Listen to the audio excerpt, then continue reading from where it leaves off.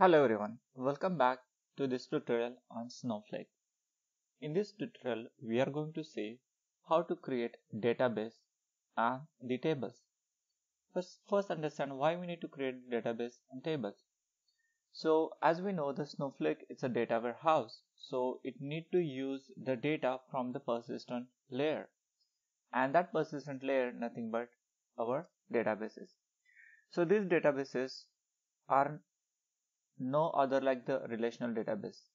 So as we know, the Oracle or SQL Server, these are the kind of relational databases. Snowflake do not use any underlying databases. So it uses its own database structure. And for that reason, we need to create a database. And within that database, we will have the schema. And within the schema, we can create tables. So once we create those tables, we can load the data in those tables so that we can perform the computational operations.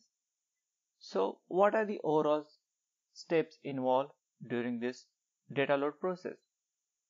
As we mentioned, the very first step we need to complete is nothing but creating database and required tables. Once we create the database and table, then we need to prepare the data, and that is nothing but the creating the external stage. We cannot directly load the data from your local system to this tables which present in Snowflake. So there is particular process we need to follow, and that is nothing but the external stage. We'll see that how to create those external stage process. Once we create that external stage process, then we have to create data file format. So that is another important step involved during the data load process. And then finally we perform the data load operation. In this lecture, we are going to focus only on the very first step, that is creating database and the tables. In our upcoming lectures, we are going to see how to create the external stage, how to create the file format for the data, and how to perform the data load operation. So let's go ahead and create the database and table. So in order to create the database, we have logged into the Snowflake website or Snowflake instance. Here we can see we are at the very landing page of this screen. So in order to create the database, go to the databases, and in this screen we can create the multiple databases. There are already existing databases if you are using the trial version of the instance.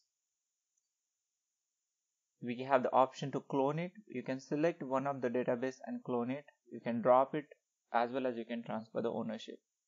As this is completely new database, we'll use the option create. Here we just need to provide the name of the database. We'll use the name as city bikes. One important thing about this particular dataset, this dataset is already provided as a part of demo by Snowflake. We are going to use that dataset. You can use any name to this database. There is no mandatory to use this particular name. If you want to use any other like sample or test, anything you can use, but for simplicity I'm using the city bike as a name to this database. And the other thing is we are going to use the data which is provided by Snowflake for the demo purpose. Of course we can provide the comment to this database. I will mention as a sample database as a comment. As you know, if you want to see the what underline SQL getting executed, you can click on the show SQL and it will show that details. I'll close it for now and click finish. So step is very simple. Just click on the create a databases option and provide the name of the database, and this will create a database for us. Now once we create the database, the next option or next thing is nothing but the creating tables.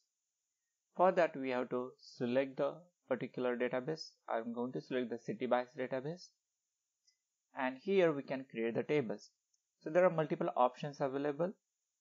You can create the table, you can create using like operation, you can clone the existing table if it is already there one, then you can load the data, you can drop the table, you can transfer the ownership on that table. Apart from that, there are several other tabs available. We have the views tab to view all the existing tables. We have the schemas option, the given table under which schema it is coming. Then we have the stages option, which we are going to see in detail in our upcoming tutorial. Then the file format, this is again a next option to see. Then sequences and the pipes. If we have the continuously loading data, then we have to use these pipes. But we are not going to do that. It will be one-time load. So we'll see how to leverage the stages and file format option and then load the data. So before jumping all those steps, let's go ahead and first create the table. There are two ways by which you can create the table. Either you can come to this user interface and click on create table option. Here you can provide the name of table. You can select the appropriate schema and you can provide the comment and then add the column one by one. This is more tedious process. Normally in real time, this is going to take a long time if you have the multiple tables with multiple columns. So the other option is you can use the worksheet to create the tables. You can just write your SQL statement and you can execute it. So it is same as the create table option, which you can use in your relational database such as Oracle or SQL Server. Now to write that query, there is particular syntax comes with the Snowflake. We'll learn about those commands, how to prepare those queries. But for this demo, I have already made one SQL ready. Create or replace table. Then you can provide the name of table. Here we are using the table name as a trips. And then it has a column name and it's a data type. So in this case, trip duration is a column name and integer is a data type. So similarly, we have prepared the SQL. You can copy that and we'll go ahead and paste in our worksheet. Now what I'll do for your reference, I will share this SQL statements throughout whatever we are going to use in this tutorial and upcoming tutorial in each of these YouTube videos, as well as I will put those on my website so you can directly reach there and you will have the consolidated version of all the SQLs. These SQLs are not exactly same as the one which comes with a Snowflake, so I will modify as per the need to give the more details of the Snowflake tool. Now in order to execute this DDL statement, we can select this DDL statement and click on the run button, or the second option is select that DDL statement and use a control enter button. So this will give us a dialog message asking that whether you really want to execute this statement. There are a couple of things to remember. Whenever we execute any SQL in Snowflake, we have to think about whether it's going to cost to a business or cost to us or not. So what does it mean? So whenever we execute any select star from given table, that means we are doing some computation, and whenever there is computation involved, the virtual warehouse will be used and which will internally cost some money to us. As this is trial version, it is not going to cost any money to us, but in real time we need to think about that. The second point is these DDL statements are free. Even you use these DDL statements in your real-time project, there will not be money involved or there will not cost the money. So you can create n number of tables or n number of databases because these are the DDL statement and DDL statements comes free. Now we understood these things. So let's go ahead and execute this DDL statement to create the table. For that, what we'll do, we'll select the data warehouse, that is compute warehouse, which comes default in our trial version of the Snowflake. Then you can select the database. I'm going to use the database CityBike, and let me keep the schema as a public. In case you want to use any other schema, you can select that.